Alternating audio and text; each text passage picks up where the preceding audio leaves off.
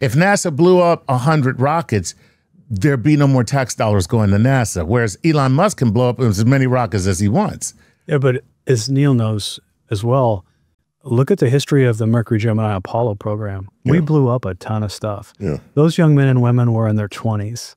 They looked like SpaceX looked a few years ago. Wow. And so NASA used to operate exactly in that mold, but somewhere along the way, politics took over and it got different for them. So I think NASA should focus on the programs that aren't viable as a business, that are pushing technology forward, because I think that's what they do really well at. I don't think they do well in big rocket programs. I mean, just well, this is my reply. I'm asked it often, as you can imagine.